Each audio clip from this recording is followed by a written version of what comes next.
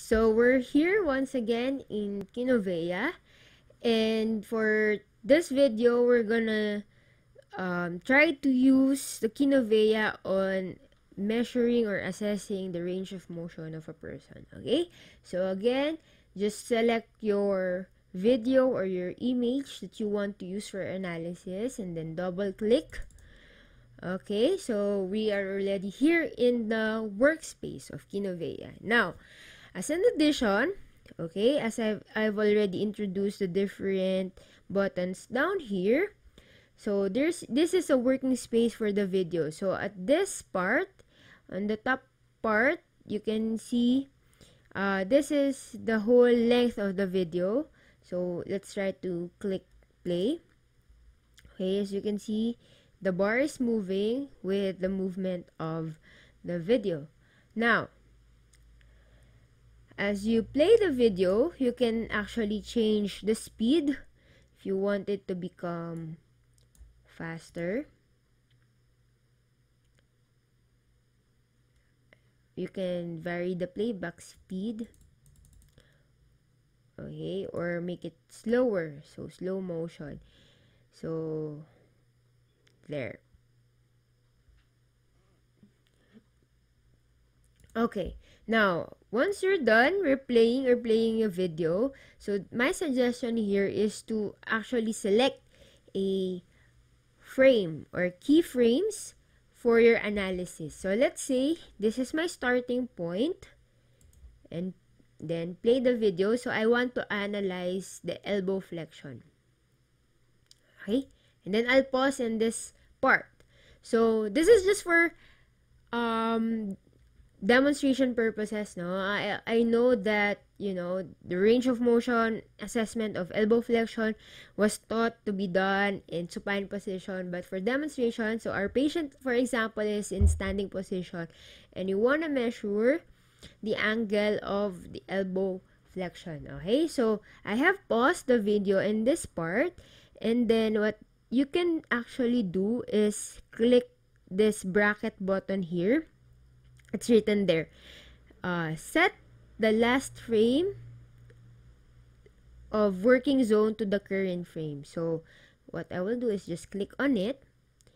And as you can see, the length of the video was now cut into this specific length. Okay, so when you try to click on play, it will only play up to the point of your video, and then just repeat on it. Okay, so now I've decided that this is the keyframe of the video that I want to analyze. Okay, can just pause, and now let's start assessing your range of motion. But first, okay, again, you can add text or label. So I would like to add before that pala, sorry. Before you can add or do anything, okay, my suggestion is you click this part, okay? Add a key image, meaning you would select a specific frame or specific shot on the video that you have selected where you will apply your analysis, okay?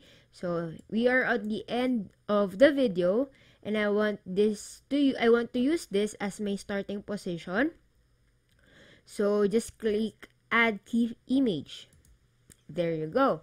Okay, now from this image, you can annotate and do your analysis or your observation. So first, I would like to add a text as a label. Okay, so let's write here left elbow flexion. Okay. Ayan. Left elbow flexion. So that I will know that this is my analysis for my left elbow flexion. Okay, and then again, using the key markers or cross markers, you can now practice applying it on your different bony landmarks. Remember, in the real range of motion assessment, we use a goniometer, and we identify body landmarks for the fulcrum and the proximal and the distal arm. So you can practice it here. So let's say for elbow flexion, our fulcrum would be on the lateral epicondyle. So let's just assume that this is the lateral epicondyle.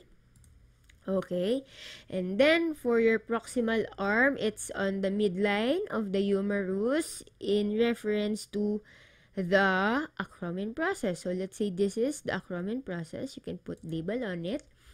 And then for the distal arm, it is on the lateral midline of the radius. Okay, in reference with the radial styloid process. So let's say here is the radial styloid process. Okay, so now that I have identified the landmarks, you can now add the angle button. Okay, so you just click on the fulcrum so that the fulcrum of your angle would be on that landmark. Okay, so as you can see, it's in the 90 degrees. And then, ayan, you can use the hand button to actually adjust the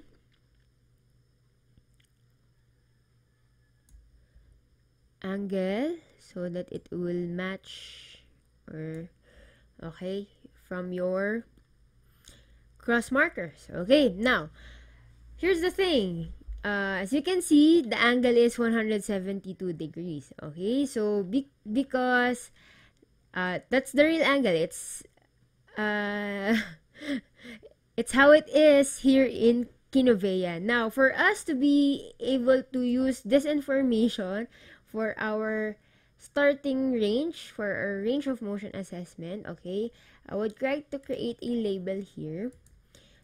And medyo may konting math. Okay, so we'll subtract 172 degrees from 180. Okay, so what I did is just add a label, and then let's type in here 180 minus 172.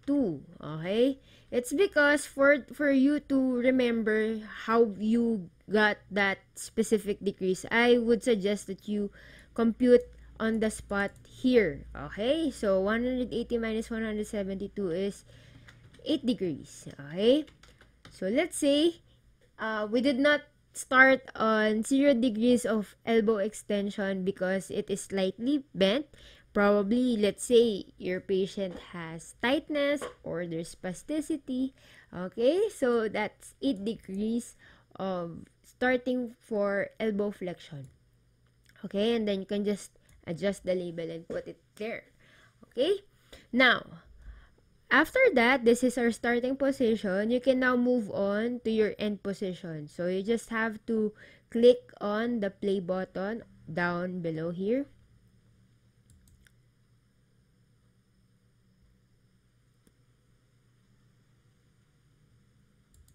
Okay, and then let's say this is already my end range. Okay, active range of motion of elbow flexion, end range.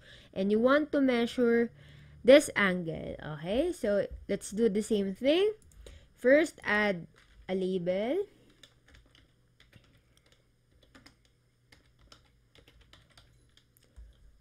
Okay, next, what I want to do is to add the cross markers on our different labels. So this is my lateral epicondyle in reference to acromion and radial styloid process. Okay, and then add the angle. Okay, fulcrum, proximal arm, midline, acromion process, and then moving arm or distal arm. Okay, so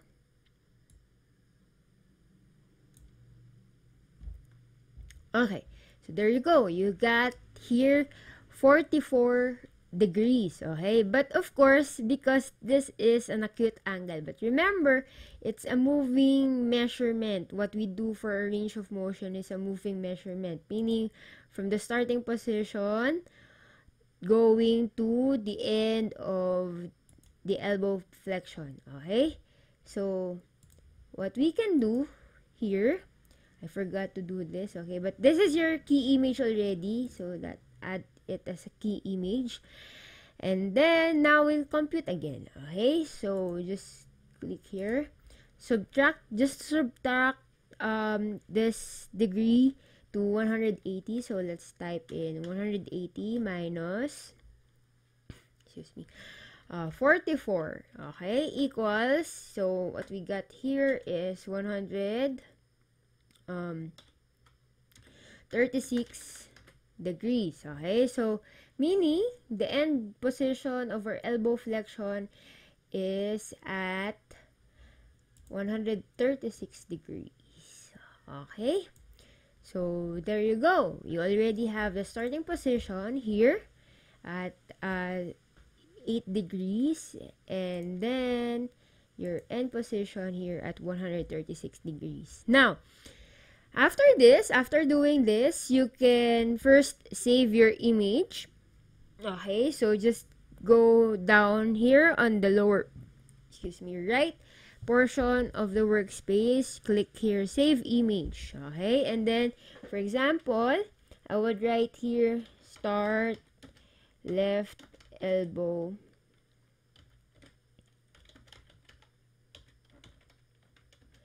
Okay, start of the left elbow flexion ROM, and then click in save, and then for another key image here, okay, save image again, and then for example, this is the end left elbow flexion ROM. Okay, now for your documentation, you can actually add these two key images, and you can add more labels here that this is the end start position or end position, and then just copy the image that you have saved, or do it the traditional way on how we document the range of motion. Okay, so you create the table, and then you just write there on the start range is at 8 degrees, and then on the end range is 136 degrees, and then so put it on a table and just apply your labels, and then where you will attach it on your document. So in the IICF form, you just have to find the test and measures portion, okay, and then add there your ROM table. Okay, so that would be the basics of how to use the Kinovea for your range of motion assessment. Okay, and then you can just explore again the different functions of the Kinovea software, and use your creativity also in designing this one. Okay.